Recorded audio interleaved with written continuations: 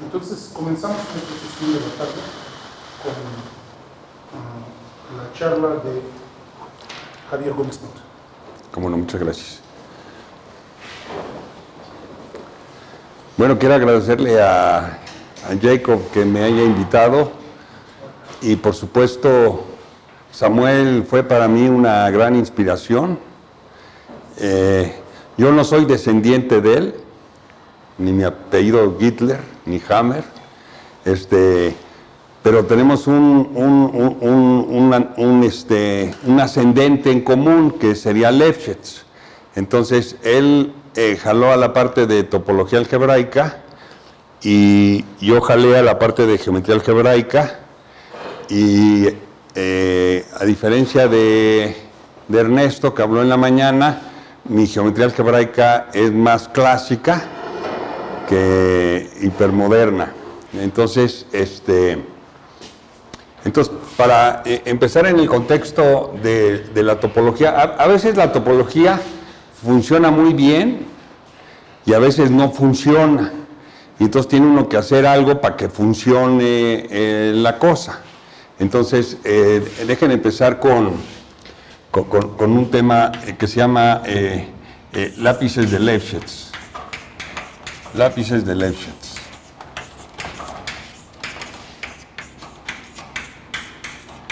Entonces, estas son expresiones en dos variables complejas que son dos polinomios de grado D,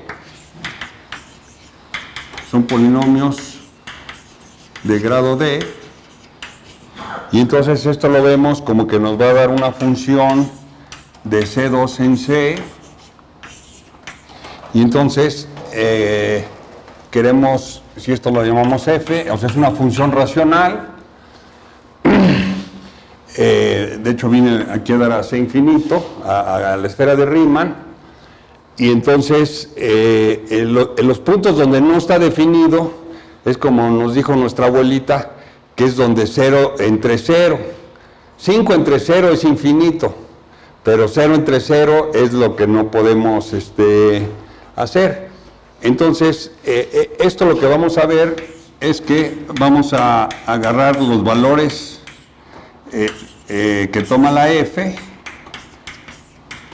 Y entonces esto nos va a dar una descomposición, nos da una descomposición de C2 como la unión de las F a la menos 1 de lambda. Y entonces la figura típica es que esta es una de las curvas, este sería la que es F igual a 0, esta es la que es G igual a 0, y entonces todas las otras pasan por aquí, y entonces si le quita uno los puntos donde las dos cosas valen igual, o lo que es lo mismo, explota uno, hace uno un blow up. Un blow up es como tomar coordenadas polares. Please, here's your place. No, here, we put a place for you. ¿Sigo en español o en inglés?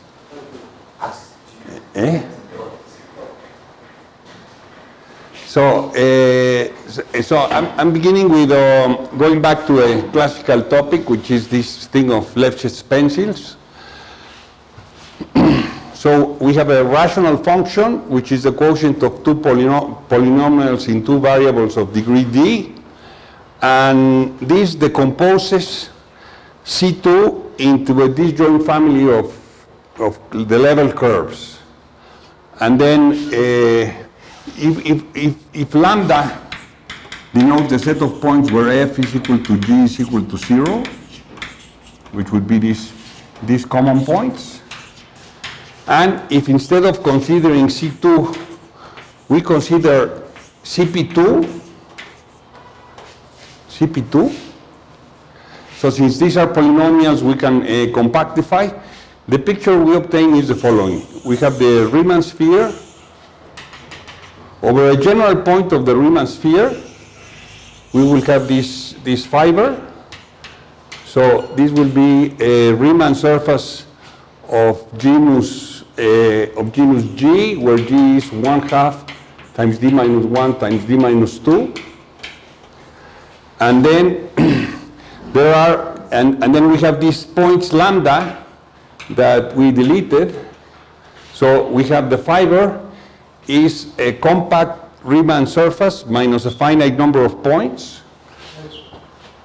And then,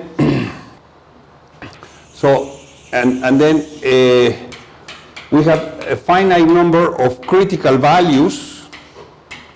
So sigma are the critical values of F, of this big F. So a critical value is a point where a partial of F with respect to C1 is equal to partial of F with respect to C2 at the point P is equal to 0. At the points where one of the partial derivatives is not 0, then we can apply the implicit function theorem, and then that says that the fiber is smooth.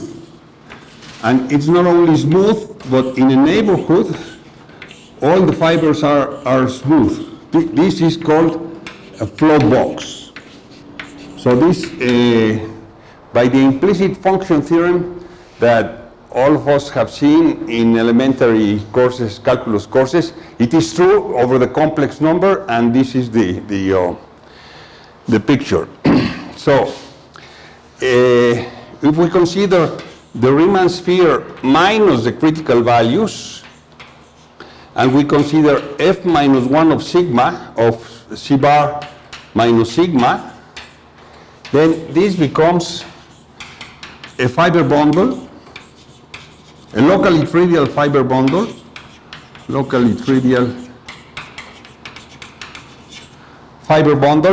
which means that if we take a neighborhood and we take the inverse image restricted to this neighborhood, is topologically a product. So this is in the C-infinity category. This is a C-infinity locally trivial fiber bundle.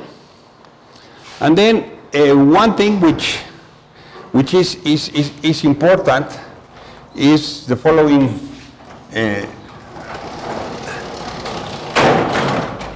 situation. So the general critical point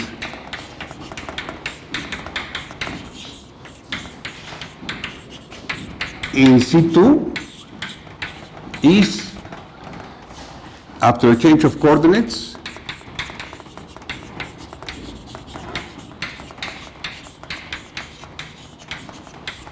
the function f of W1, W2 equal to W1 squared plus W2 squared. And what this is that over 0, it is 2 lines, and then outside of 0 is something like this. So this is like guillotine. So we have a small neck, and we are squeezing the neck. So here, see, usually we are accustomed to think over the real numbers, or some of us are accustomed to think over the real numbers, but over the complex numbers, then here we have 0, here we have this value, and so we have something that looks like this, and then over here we have something that looks like this. But then when we are approaching, so this over here is called the vanishing cycle, and when we arrive at the critical point, what happens is that the vanishing cycle is being squeezed to 0. So there is this, there's a vanishing cycle being squeezed, but there's something very interesting in the sense that if we remove 0, the bundle we have over the disk minus 0 is not the trivial bundle. Even though the fiber is always this, so this is like an annulus.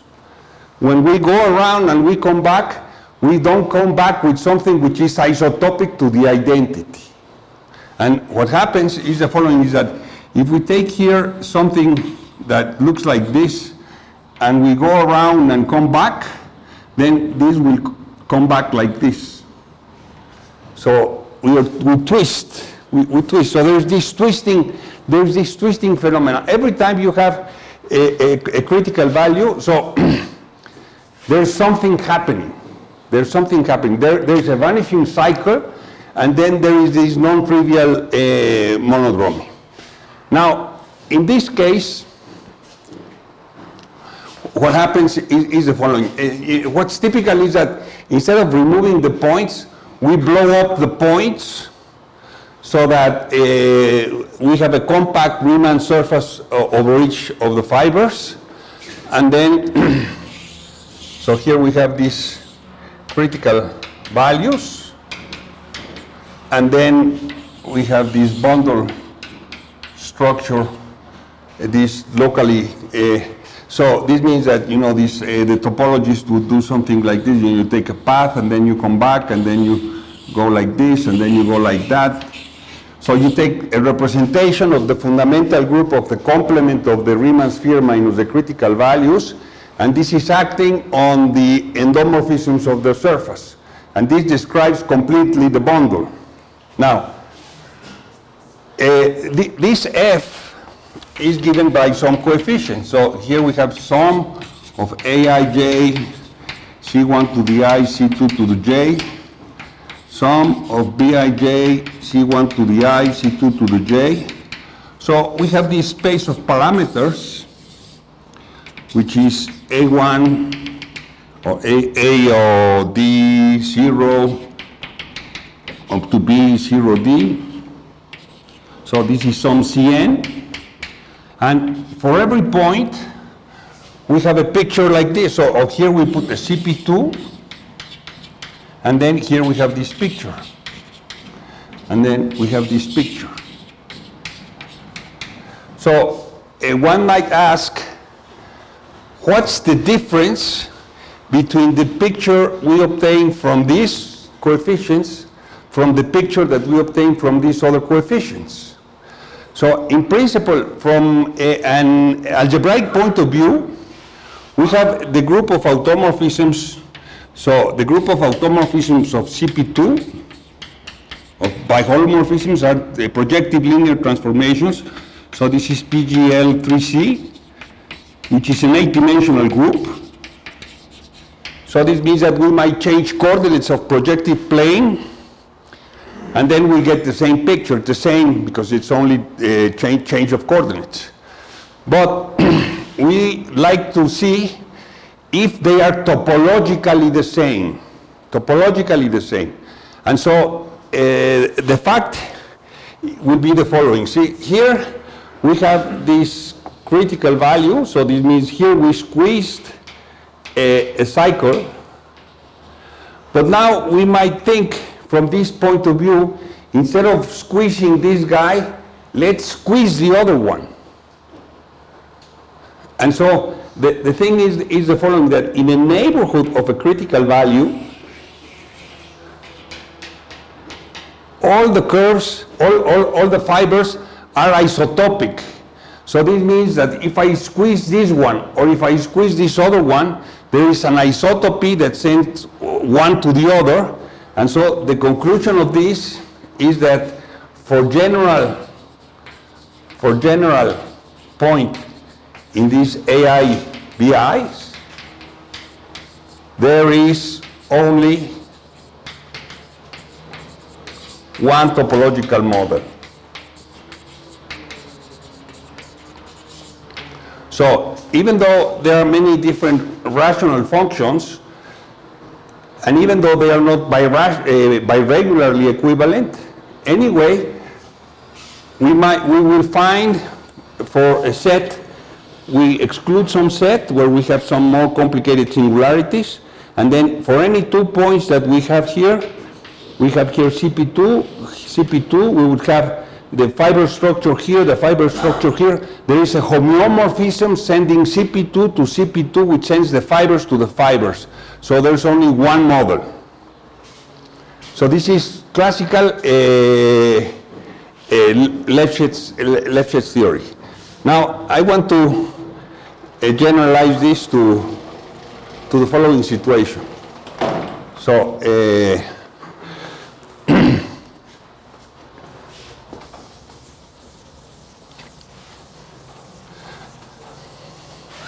so in the previous case, when we had f over g, we apply the derivative. And so this becomes g times df minus f times dg. And here we divide by g squared. So we get rid of this. And this is a one form. A one form. So more generally,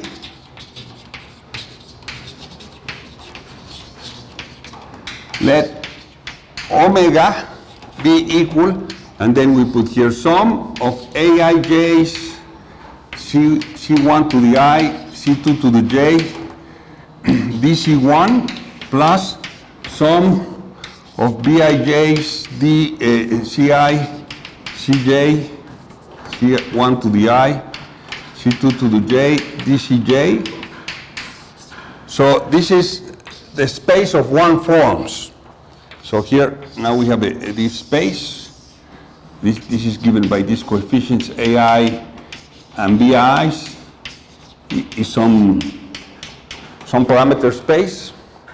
And then, for every point that we have, we're going to construct a geometric object associated to this one form.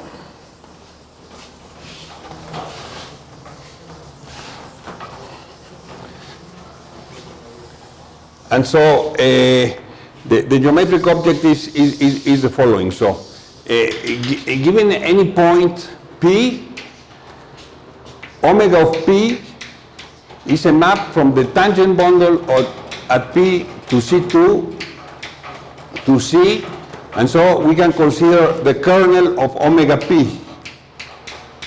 So this will be given in the tangent plane, is specifying a line, and so we have a distribution of lines in CP2, and this is at the points where omega of P is different from 0. We get a distribution of lines, and then the definition is the following. So the foliation associated to omega, so this is the foliation, the holomorphic foliation with singularities.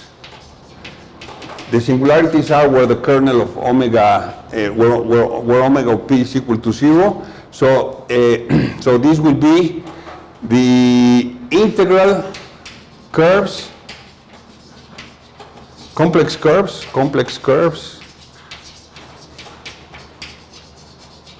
tangent to the distribution specified by omega. So the theorem of existence and uniqueness of solutions of differential equations with complex coefficients guarantees that through every point where omega of P is not equal to 0, we will have a flow box. Looks like this. And then we take here another point, and then we have another flow box. And so we can put on these flow boxes the following topology. Here we put the usual topology, and we put the discrete topology on the transversal. And then we take the connected components in this topology, and so these will form the leaves of the foliation, and then we will have that CP2. Here I'm putting it in C2, but since everything is polynomial, you can extend it to infinity in a very simple way. So CP2 minus the set of points, which are the singularities of the F omega, will be decomposed as a disjoint union of L alpha will now be some Riemann surfaces but in general, they will not be compact. So this means that you come around like this, and then you don't close up. And then you move around these columns, and then you finish getting a mess. So the leaf is moving all around. And so this case, which I explained to you, this Lefschetz pencil, was a very specific case where the leaves, where I did this form. This is very special, and this only form is sub-family, which are the ones which have a first integral. Usually they don't have first integral, and then one wonders if, like in the case of Lefschetz pencil, is there just one topological type? Okay, so it's a very natural question. So people have investigated this question, and the answer is no, that actually the contrary is the case, in the sense that if you have two which are topologically the same, if two general elements are topologically the same, which means that there is a homeomorphism from CP2 to CP2, which sends the leaves to the leaves, then actually you can find a biholomorphism that sends one to the other. So in that sense, if you move a little bit the equations, you're going to change the topology of what's happening. So in that sense, in Lefschetz's picture, it was very boring because everybody looks topologically the same. Here it's very interesting because everybody looks different. Okay? Now, for some time, this result that I'm saying is only true for general elements. So these general elements, it does not mean that there could be some subvarieties in here which do have the same topological type or are related in some topological way. So that's what I want to explain. I want to explain that in these parameter families, myself and other colleagues, we have found subvarieties of arbitrarily large dimension when the degree grows, where they're not exactly topologically the same, but almost topologically the same, and we will explain what's this almost topological thing. So now let me state a definition.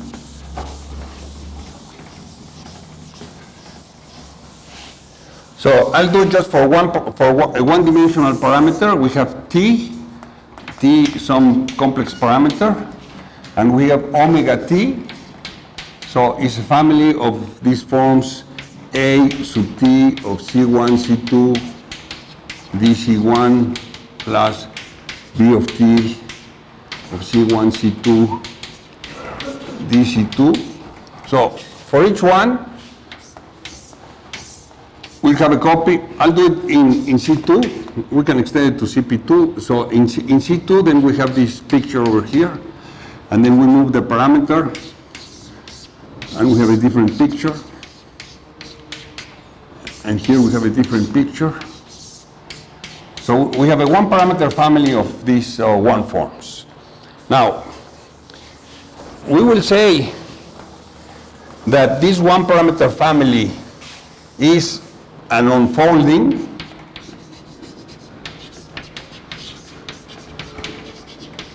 if we can find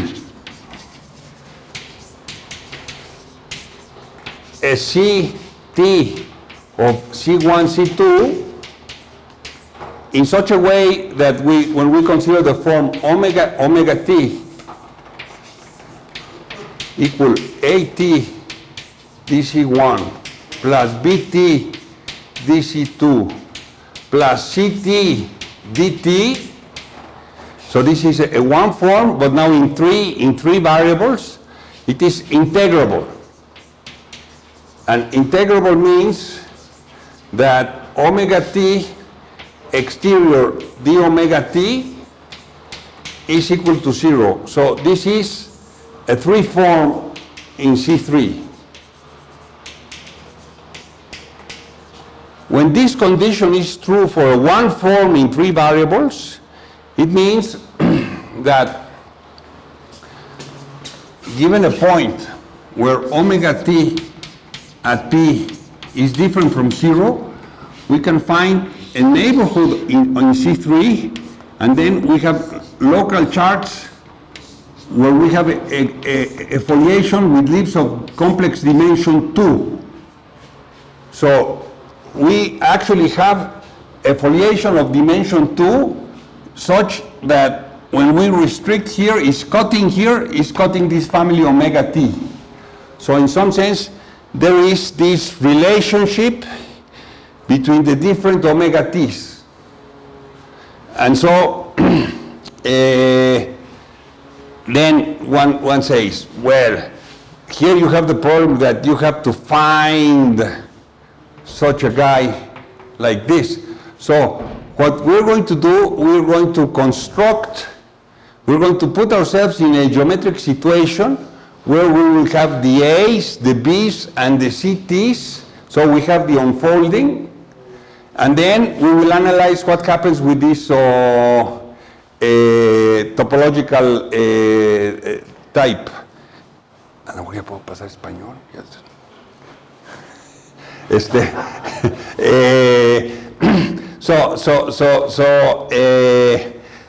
Now, when we do have an unfolding, what happens is the following. See, the thing is that since the leaves here, they can be extended to the thing over here, then this means that what you have over here, you have similarly over here, because if you follow a path in a leaf here, then the leaf, since it extends into this other dimension, then you can transport this path into the near one. And so this is saying that these two things are very similar. So in some sense, since we want to prove that this, under these assumptions of having of being an unfolding, then what happens here is the same that what happens over here. Then we have that in an unfolding, we do have topological equivalence. Now, this is not true. So we are proposing the following definition for so that's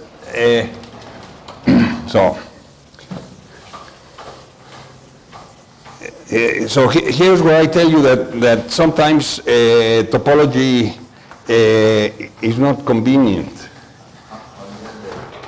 The derivative doesn't incorporate the time. Which one? Yeah, no, it incorporates the time. There's not the round derivative. It's without t, or it's with t. Well, no, all of them are with t, with C1, C2, and t. No, but the derivative operator is dt. One on the right. That derivation. No, this is derivative with respect to C1, C2, and t. No, and t.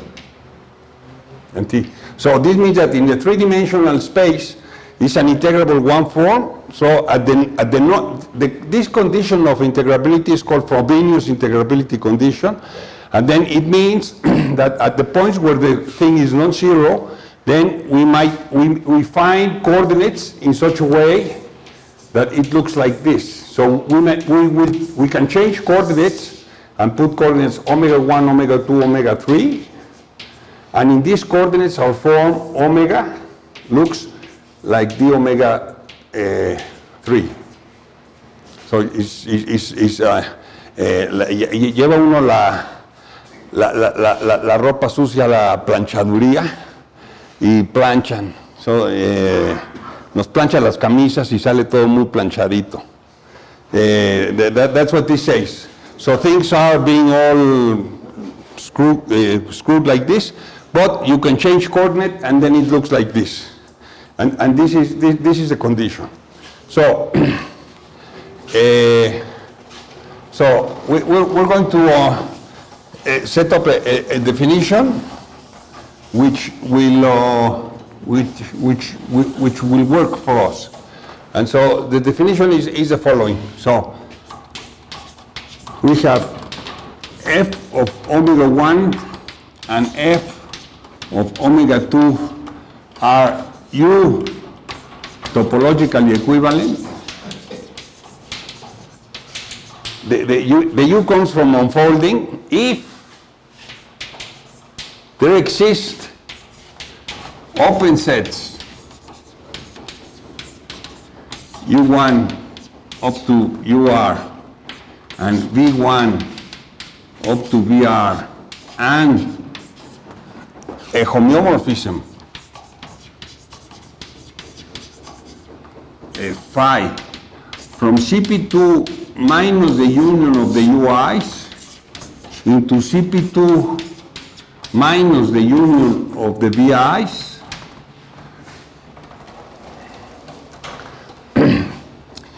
so which is sending the foliation of omega 1 to the foliation of omega 2. So this is a homeomorphism outside of some boxes. We call these boxes, outside of some boxes. And then in these boxes, UI, we want that there exists a function Fi to the disk and functions Vi from GI to the disk. Delta is the unit disk in C. In such a way that the hypothesis, the conclusion of Milnor's vibration theorem is true. So what does that mean? This means the following, is that here in delta, we have a finite number of critical values, and then outside of we have some Riemann surface with boundary,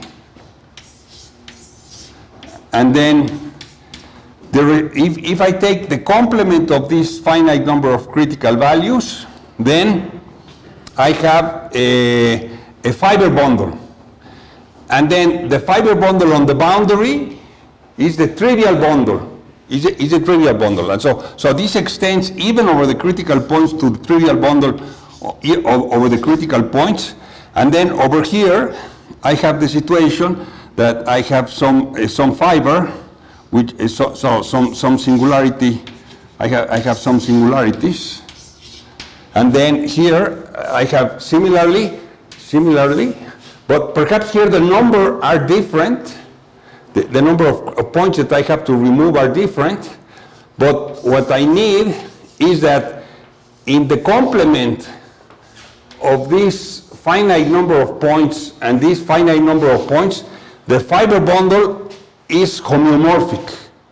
So I'm going to remove this piece and glue this piece. So what I'm saying is that they are the same outside of some set, and then on some boxes you are allowed to do this kind of surgery. Now let me explain why this is going to be necessary. So we are here in CP2, and so we have this leaf, and then this leaf goes and then comes back, and then it has a critical point. It has a critical point. No, so here in the neighborhood, if this is an ordinary critical point, this will look like f of omega 1, omega 2 is equal to omega 1 squared plus omega 2 squared.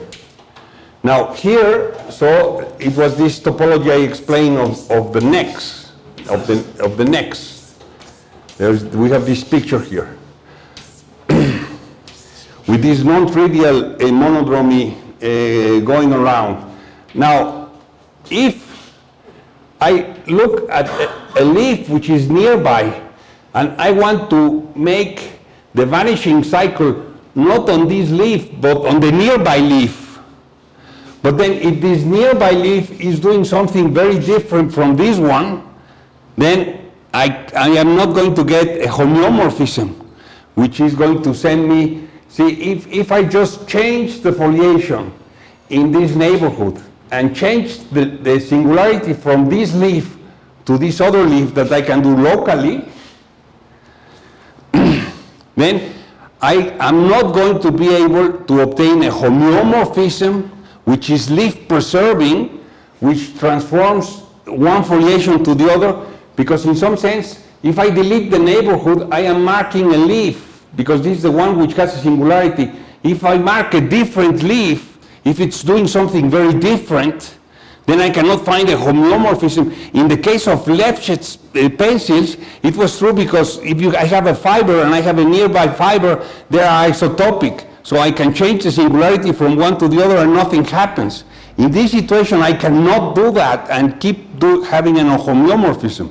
So what this definition allows is to allow to move the singularity from one leaf to the other leaves.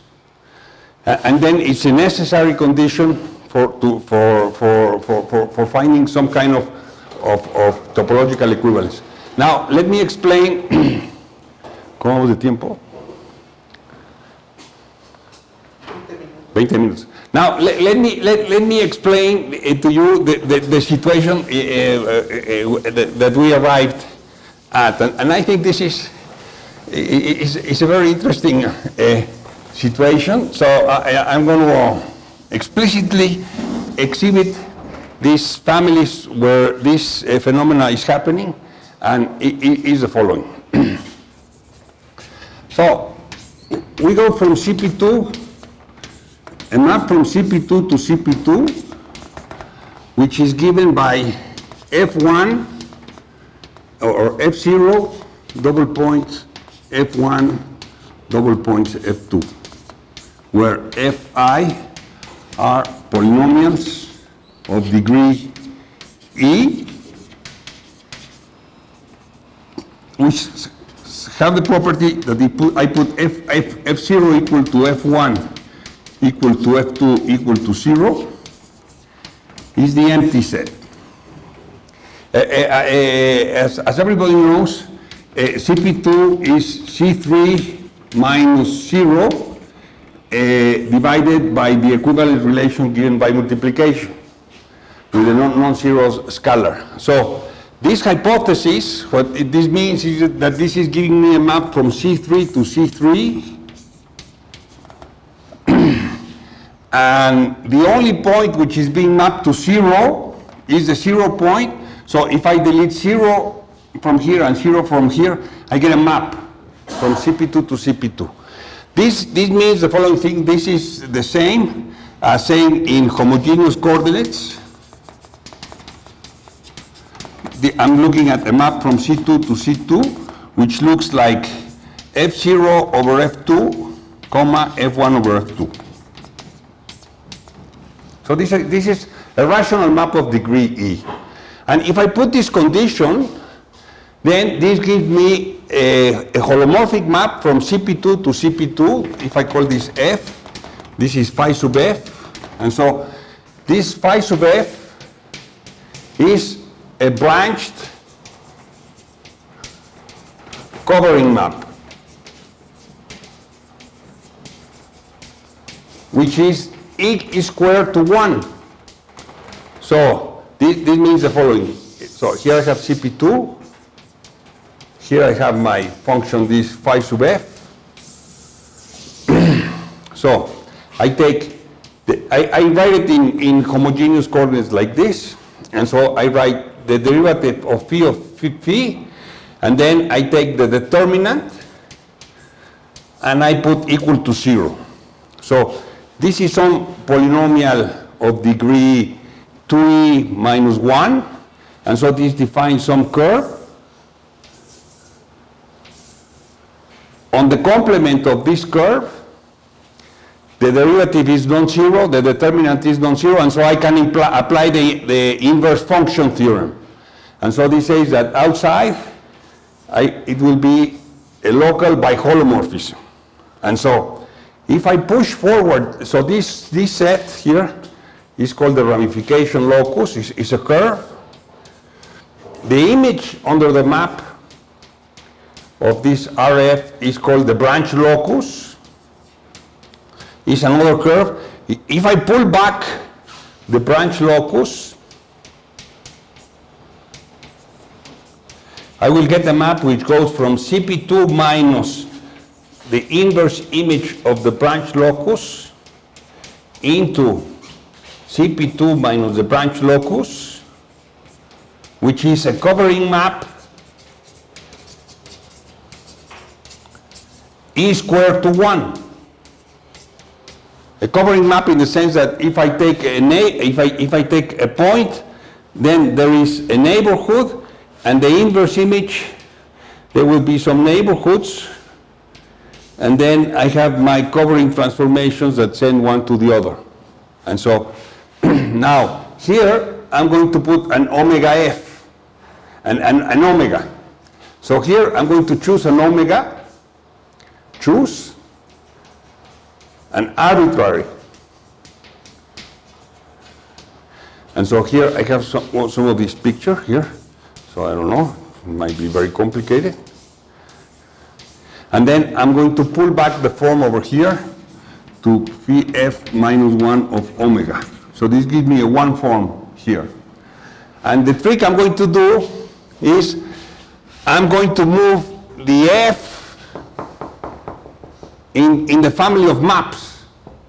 So I fix the guy over there and I pull the different ones.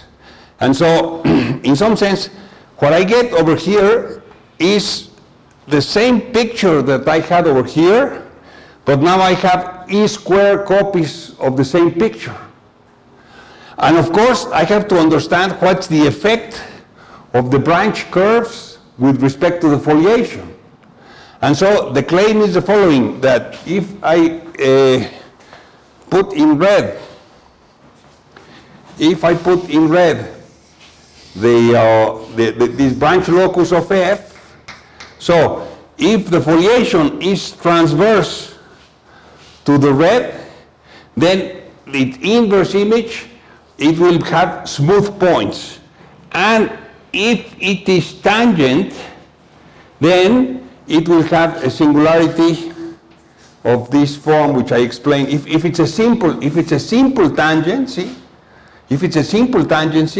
then I have one of these simple singularities of singularity theory, this omega 1 square plus omega 2 square. So I am doing this squeezing of the vanishing cycles, but not to the fibration, to the foliation. And the thing is that when I move the f's, then this branch locus will be moving, and so this means that this tangency, it will be moving. So if I move in a parameter the f's, then here the tangency will be moving, the leaf will be moving, and I'm changing the squeezing from one leaf to the other leaf, and so they cannot be topologically the same, but they will be the same in my definition. So this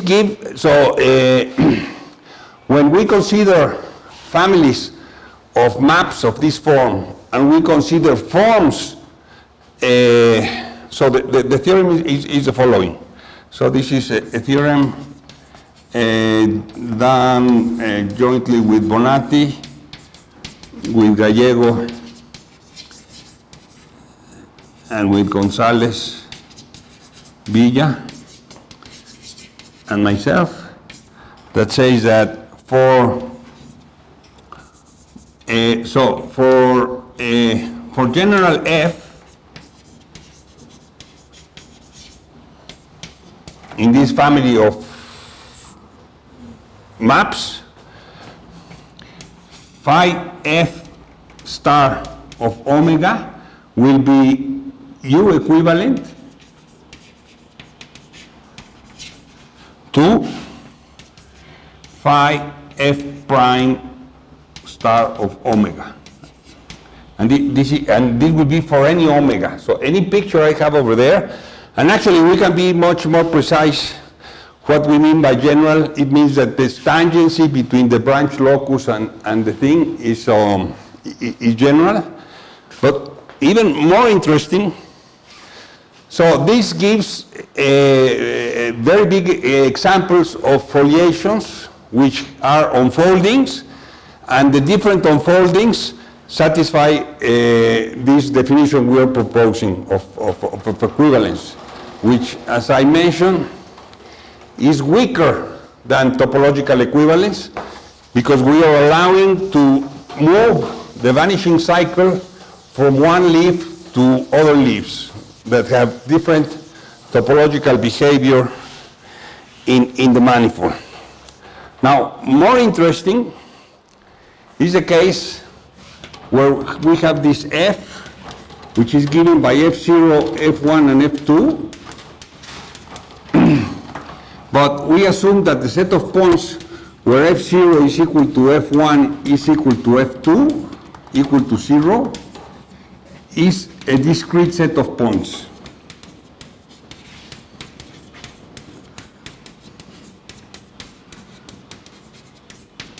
Because in this case, so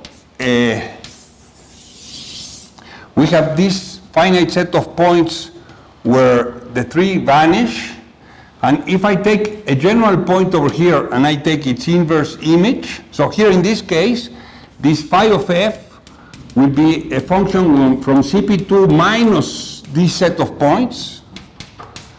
These are called the indeterminacy points of the map into CP2, which now if I take a general point and I take the inverse image, then there is associated to each of these critical points a number L1, L2, L3, which corresponds to the multiplicity of the point. And instead of having E square points, I have E square minus L1 minus L2 plus L2 plus LR, if I have R points. So this means that instead of having a map which is branched of degree E squared, is branched of smaller degrees. Topologists hate this. Topologists want these numbers to be constant. I mean, the degree of a map is constant. Now, this is an example of a simple algebraic map when the degree drops. And so, in principle, topologists go to sleep at this point of the lecture. They hate this. They hate this. But this is what's happening here. And so the thing is the following. If I take here a foliation here on this part over here, and I pull it back, then I only will have E squared minus L1 up to other copies of the thing. So the question is, where did the other copies go to?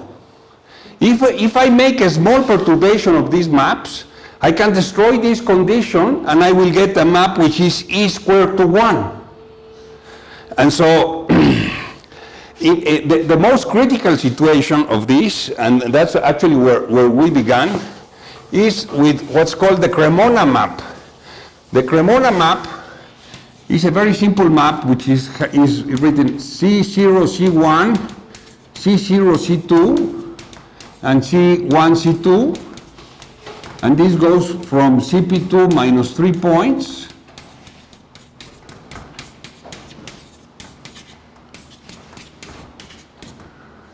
and it is 1 to 1. It has three points where it's not defined, and so these are the axis lines and the line at infinity. And so it's a biholomorphism of the complement of the three lines to the complement of the three lines, but it has degree 2. And so this means that if here I have a form of degree D, when I pull it back over here, it will have degree 2D minus 1. But then it's the same as this one because it's birational, it's bijective. And so for me it was a puzzle, and I said, how can this be that something which here has some degree, exactly the same picture appears here, but has bigger degree? It didn't make any sense because I said, it's supposedly that the higher the degree of the differential equation, the more complicated the differential equation is. And here we're seeing that this does not happen. So what we did is we put here plus tc2 squared plus 2c1 squared plus tc0 squared. And so we embedded this. So we have this one parameter. We have a copy of CP2. Here we have 0. Here we have a copy of CP2. And here we have a map F into the same thing here over CP2. And so this is the nightmare of the topologist. Because see, this is a map which is 4 to 1, 4 to 1, 4 to 1. But when we arrive here, it's not defined at these 3 points, and it's 1 to 1. So, you know, and then if we have an object here, so actually we first began with the Lefschetz vibration and pulled it back and said, let's see what happens with the Lefschetz vibration. And so we pulled back this situation over here, and then to make sense of this, we did the following thing. We are going to blow up these 3 points. See, this is a map, this F is a map which goes from T and then a point P, and then it says you keep the parameter T and then you put the Ft at the point P. And these are the equations. Now this is defined on C cross CP2 minus 0 times P0, P1, P2, minus 3 points, which are the base of the pencil, into C cross CP2. So, you know, the topologists can relax because it's not a map defined on the 3 points. So what we did is we blew up the 3 points. So if we blow up the 3 points, what happens is that we're going to have a copy here is CP2 with the 3 points blown, and then here we have 3 copies of CP2, which are the planes. See, when you blow up a point in a 3-dimensional space, what you get is a CP2. But the CP2 is over 0. It doesn't spread over. It's not spread over. It's directly on top of 0. And so what happened is that if we took here the foliation omega, what happened is that here we did have 4 copies of F omega. One of them was the one we were seeing, and the other 3 copies, they were swallowed by the singular points. The singular points are swallowing a complete set of the foliation on CP2. And so, so here the picture comes out like this. The foliation over 0, if I look at the Lefschetz pencil, let me explain the Lefschetz pencil because it's simpler. So here I have these copies, 1, 2, and 3. So here I have my a fiber here, over here. And then here I have another fiber. And here I have another fiber. And here I have another fiber. So the pencil over the point 0 looks something like this. So here I have a Riemann surface of genus G. And here I have another copy of a Riemann surface of genus G, which is having these transverse intersections. Here I have another copy of this Riemann surface of genus G. And here I have another copy of this Riemann surface of genus G. This one has 3 D points deleted. This one has D, this one has D, and this one has D. And if I look in the 3-dimensional space, here I have something that looks like this. So this is this, and this is this. And so when I perturb and put T different from 0, what happens is that this here I put a small neck, and so I'm making a vanishing cyclone.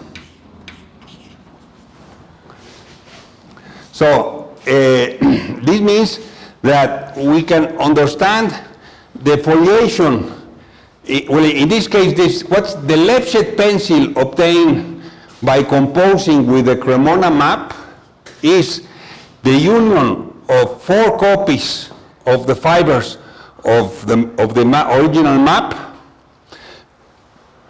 which have transverse intersections at these points. And then when we move the leaf a little bit, so it's a much more complicated fiber, because now it will have genus 4G plus the number so all these connections add also genus to the Riemann surface. And then in general, the picture will be exactly the same, in the sense that we will have a foliation in this leaf, in this CP2 blown up. We have this foliation, we will have a line, and then here we have another copy. And so instead of having these D points of intersection, we'll have an infinite number of points of intersection. And so we can understand the topology of the leaves formed by this general phi of f, and then phi of f prime and phi of f, where f has some fixed points. So these are base points. So this means that if we take the parameter t equal to 0, once we are for t different from 0, we can apply the previous theorem. And so to conclude here in this part, we have a theorem by the same authors that I mentioned that says that if one blows up conveniently, and we have a criterion of when it's convenient, then one can reconstruct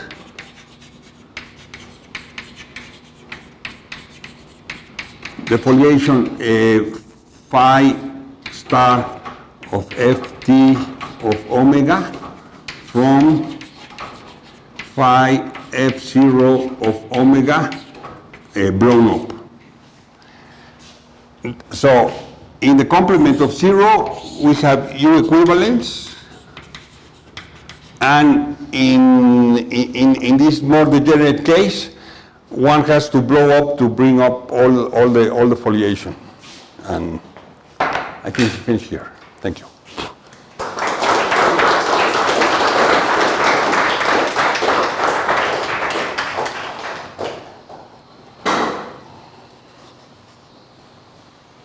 ¿Hay preguntas?